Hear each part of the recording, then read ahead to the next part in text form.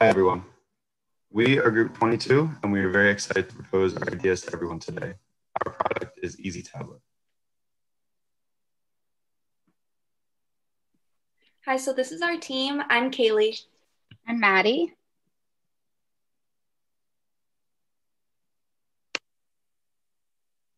And I'm Sam. I'm Nate. Sorry about that. Hi, Nate. So the geriatric age group, being the oldest, is the most susceptible to complications and disease.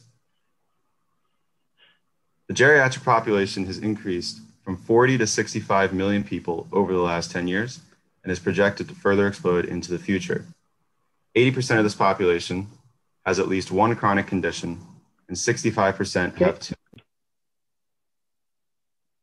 It's this 80% of the population that is our target audience. Nate, if you could advance to the next slide, please.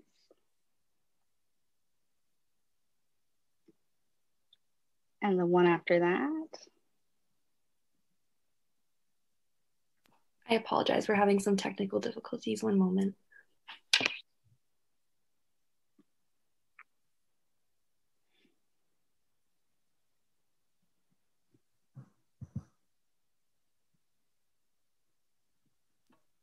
Nate wasn't able to hear the presentation, so I'm going to turn on my microphone sit next to him.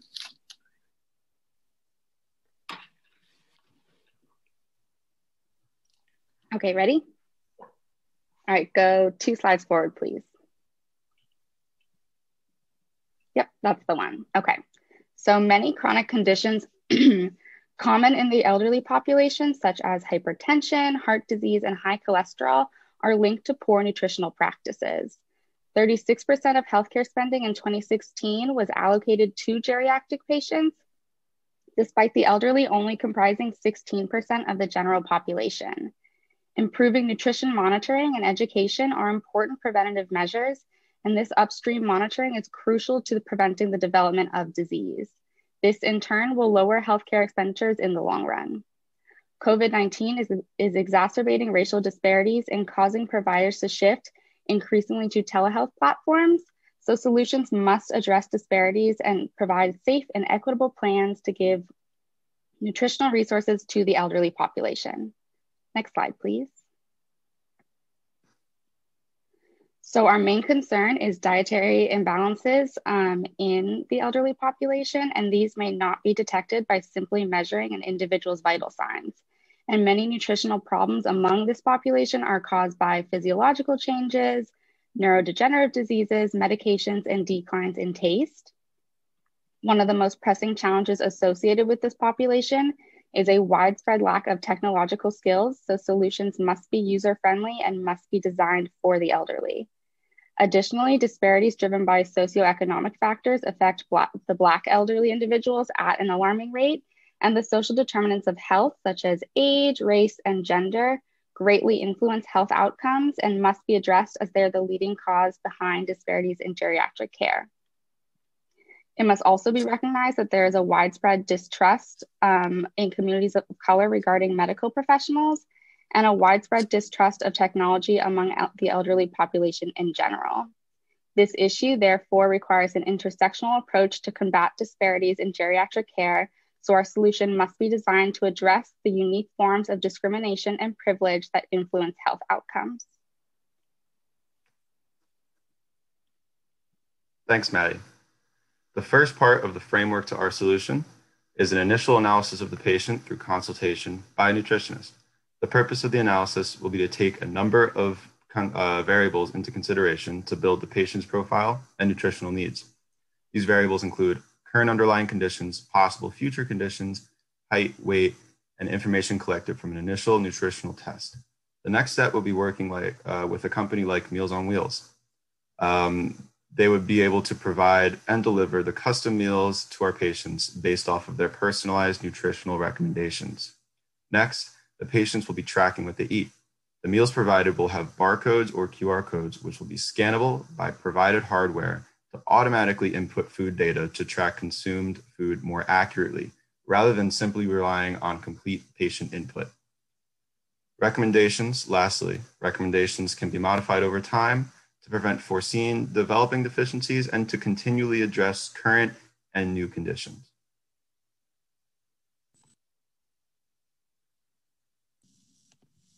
Our solution therefore presents to the client as an app loaded onto a tablet.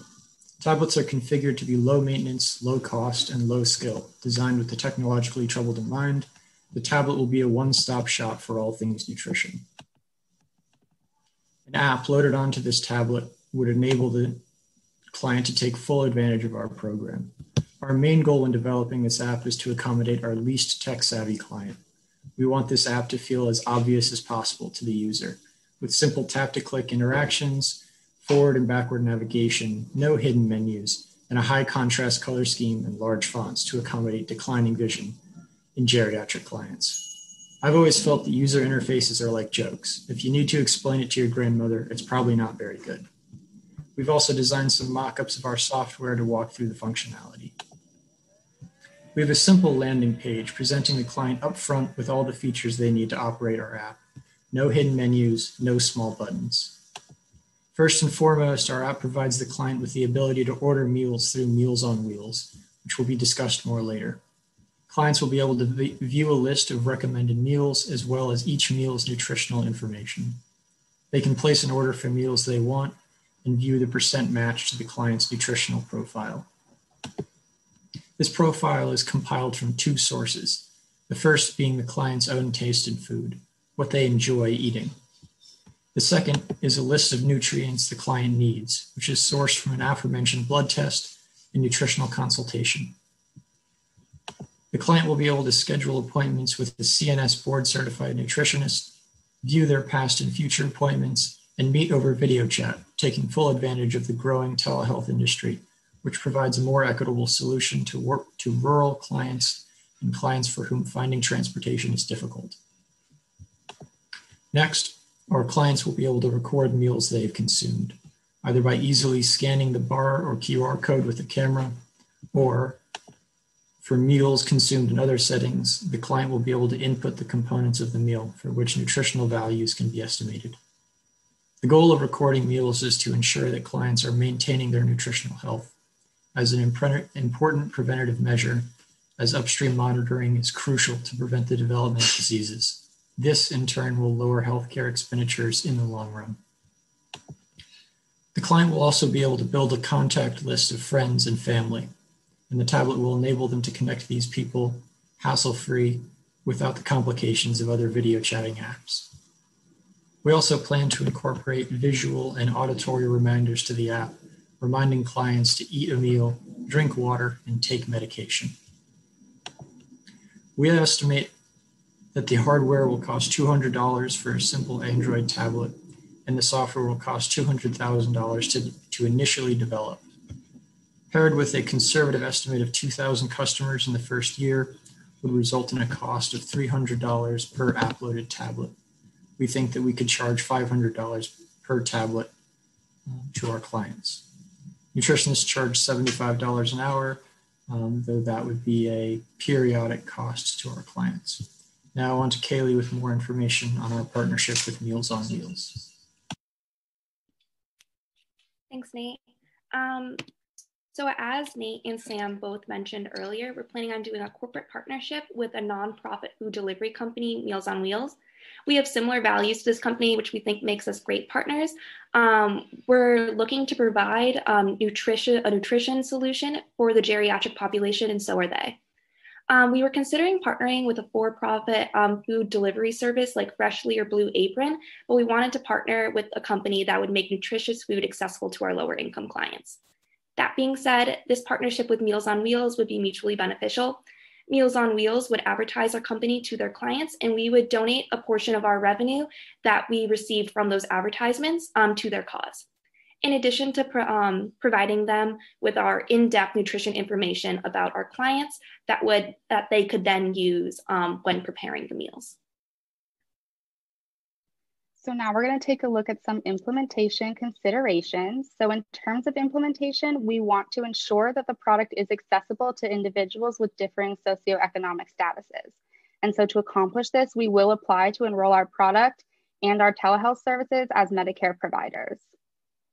Our nutrition consult services are covered under Medicare Part B, which includes an initial nutrition assessment and follow-up visits. Medicare also covers telehealth services if the nutritional professional is consulting a client in a rural area, and durable medical equipment, such as our tablet, is covered by Medicare. Medigap is also a viable option for our clients. So most private insurance companies will cover nutrition services if referred by a medical professional. And although private health insurance plans are not required to cover durable medical equipment, many do, so consumers will need to check with their plan provider. In order to finance our program, we will apply for 2 federal grants from the Health Resources and Services Administration, and both are currently open for registration. So the first is the Evidence-Based Telehealth Network Program, in which eligible applicants must utilize telehealth technologies to serve rural populations. And the second is the Telehealth Centers of Excellence grant, in which eligible applicants must serve medically underserved populations. So as demonstrated in our product description, we cater to both rural and underserved populations, and therefore our services are eligible for either or both of these funding resources. And then the products will be made primarily of variable costs at the start, and this is to prevent large financial risks if there are lulls in sales when the product first launches.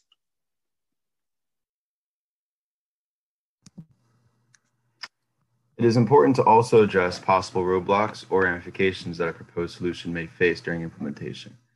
Ethically, our service can be difficult to access and afford for uninsured individuals. However, as of 2018, only 1.6% of all uninsured Americans were above the age of 65, which comprises of our target audience. Meals on Wheels is additionally, Meals on Wheels is only available to those who qualify for the program. This includes homebound individuals and those without access to a daily caregiver. Since incomplete nutrition is widespread, our target audience likely falls outside of the scope. Financially, more money goes into treatment than preventative measures, and since our target audience has underlying conditions, they fall into the treatment category in that sense. For clinical development, Meals on Wheels may not have the amount of individual meal specialization that our solution requires, which may create a problem with that specific partnership. And finally, components such as the hardware, development of the software, and personnel needed to set up the system and provide consultations could prove costly past insurance coverage, which would then incur additional costs upon the patient. Okay, great. So moving on to our competitors in the nutrition market, there are 3 main categories of competitors that we want to mention. The first being traditional in-person nutritionists. These nutritionists have the pro of offering one-on-one attention to their clients. However, there's some disadvantages that need to be addressed. It can be difficult for elderly people living in rural areas to access in-person nutritionists. There's also a limited supply compared to the growing geriatric population's demand. We plan on addressing this by using telehealth to give our clients the necessary information while still being accessible to people in rural areas. Also, the use of nutrition monitoring will decrease the need of constant consultations, helping with the supply issue. The next category of competitor that we want to address is online articles and books. These are great because people can learn at their own pace, and then also online articles are free. However, a lot of this won't be personalized, and also online articles can be contradictory, especially if they're not written by a professional. We will address these issues by making detailed profiles for our clients and ensuring that our nutritionists are CNS board certified. The last category of competitor is applications like Nutrium. Nutrium is a phone application which is very accessible. However, we know that a large portion of our clients will not have smartphones. So we wanted to address this by providing tablets to our clients and making it very user-friendly. In addition to our current competition, it's also important to mention the increased use of telehealth while treating geriatric patients due to COVID-19. There have been notable developments here, primarily in primary care, which may create another category of nutrition competitors in the near future. So in summary of our presentation, we are looking to create a tablet that monitors the nutritional status of our clients and easily provides nutritionists with a way to correct the client's diets depending on their needs. This is important because of the increasing demand of geriatric nutritionists and the lack of supply. The telehealth solution will allow us to help a broader range of clients, and we truly believe in our solution. Thank you.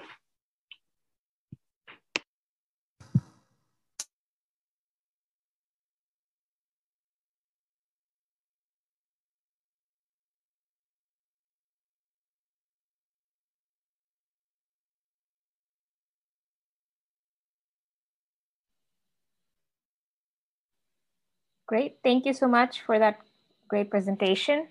This was very interesting. I specifically like the fact that you guys are focusing on a device included solution already. This might be helpful for people who don't already use devices, and makes it easier to distribute the solution as well. So one question I had was around the Meals on Wheels aspect that you guys are talking about. It is interesting. They definitely have a large footprint and therefore is a good go-to-market strategy. But I did have two questions around them. Did you speak to them about, again, just from a general research angle for this concept development? Did you have any information from them or about them through somebody else?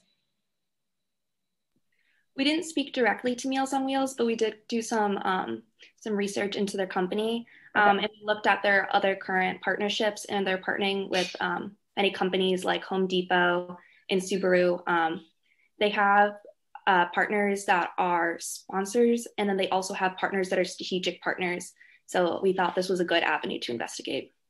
Yeah, okay. So that's interesting because the main question I had on that angle was, would they be able to customize meals for each senior based on their medical condition? Because there are separate organizations that I know of that do medically tailored meals, but I wasn't sure if Meals on Wheels was doing that already. It might be doing it for specific partnerships, but that's one thing I'm curious to know. Then the second aspect is around the advertising. Again, are they doing this already? My main question there is, how does it fit with their mission of nonprofit? And I'm just unsure if that fits with their overall mission and if it's a possibility. Yeah, these are some great questions. So we looked into the process of applying for a Meals on Wheels meal. So they do ask for different underlying conditions that you have already and different factors about yourself, including your preferences. So we do know to a certain extent already that they are customizing their meals depending on the person's needs. So we thought that that was definitely something that we could help them explore further, and that would be beneficial. In addition, they are, they're showing that they're partners online on their website, and that is a form of advertisement. But if it's not possible to go any further with Meals on Wheels and we further discover roadblocks, then we decided that we could further investigate different avenues with other food delivery companies. Thank you.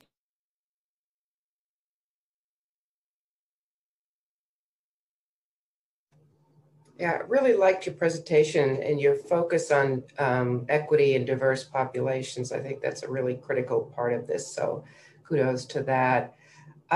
Just could you talk about the data collection piece and any HIPAA or privacy requirements that you think would be integrated?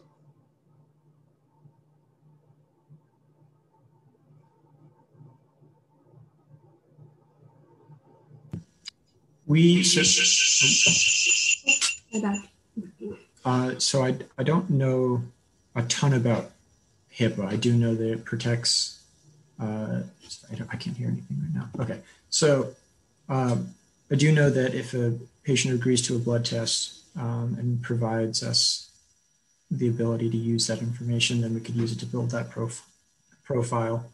Additionally, we would build our app to be secure so that the patient information that is stored within the nutritional profile would only be shared with the client. Any confirmed guardians and the board certified nutritionist that is providing care to the client. I don't know, I hope that answers your question, but. It does. I was seeing, how much of the private data would be shared with, say, Meals on Wheels or something like that outside of that. It does. The goal would be to have, only information Meals on Wheels is getting is the specific meal that the client has ordered. Terrific. Thank you. Yeah.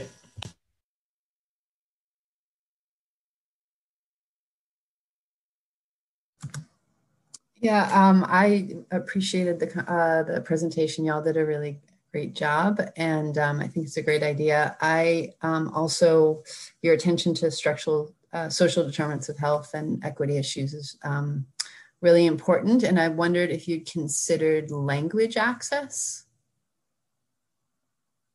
as far as presenting the material in more than one language. Yeah, I do know that translating is becoming an easier and easier task these days. So certainly adding multi-language support is certainly an option. I could definitely see that being useful in areas where it is not fully English. The English language is not the most common language, and doing our best to support people from all walks of life, however capable they may be in technology, language, basically accommodate everybody as best we can. We will also make sure that the nutritionists and the consult services are provided in different languages. Great.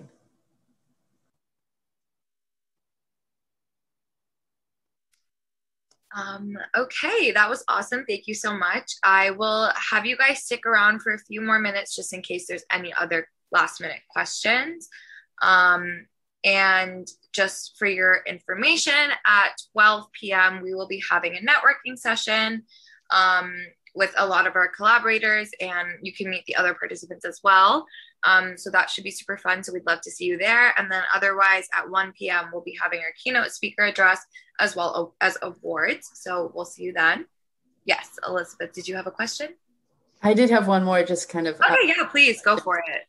Is the barcode recording just the amount that's been eaten? Is that what was the function of the, I like the idea, but I couldn't fully capture the function of that, scanning the barcode. So yeah, the bar. You go, Sam. Yeah, I can take this one. So the idea behind the barcode was to mitigate as much as possible the manual input of data by the patients, because we all know that, like, I've tried to track my meals before and I can't even get everything right. Yeah, like it's hard. So obviously we can't monitor automatically everything that a patient eats, but if we take at least at a minimum the meals that we provide and we know that are like that we gave them, the barcode will transfer the data of everything in that meal package from a nutritional standpoint as a total. And I see. Yeah, so that at a minimum, even if a patient doesn't record manually other things they eat, that right there is a good step. That's a good first step for recording as much as possible. This will also be to try to limit reporting bias within our patients. Yes, that's it. So the barcode includes all the nutritional information for the meal that they've eaten, and that will upload for the nutritionists to be able to see. Yes. The purpose is to be as automatic as possible. Yeah, that's a great feature. Thank you. Just to clarify, so the meals that we offer, we would already have the nutritional contents of each meal, and the barcode would simply just be letting the app know, okay, this meal was eaten. We just ate baked salmon. And so the nutritional contents of baked salmon would be added. It's not like the information is encoded in the barcode. We have kind of a data set of what's in each meal and then corresponding to that. Yeah.